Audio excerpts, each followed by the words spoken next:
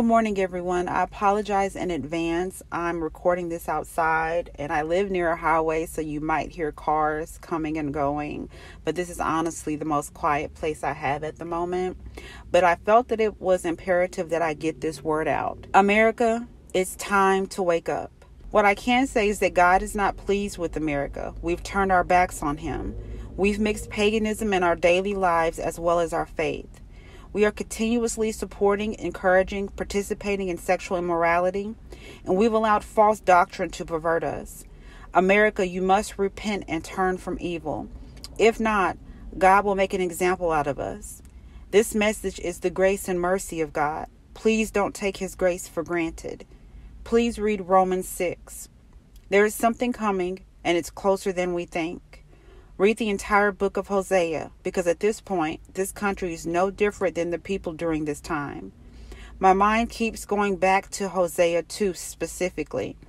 Also read chapters 4, 6, and 10. Take more heed to those chapters, I shall say. The Lord is not slack concerning his promise, as some count slackness, but is long-suffering towards us, not willing that any should perish, but that all should come to repentance.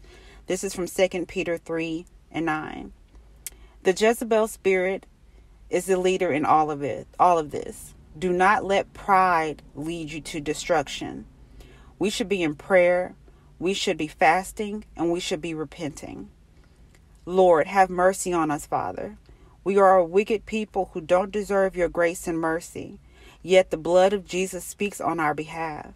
Take notice, gracious eternal Father, of your people who have humbled themselves before you on behalf of this nation.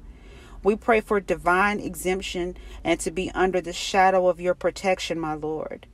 Lord, let your will be done in this matter. May your glory come forth. If it is by correction that we must learn, we know that it is in love. In Jesus' mighty name I pray.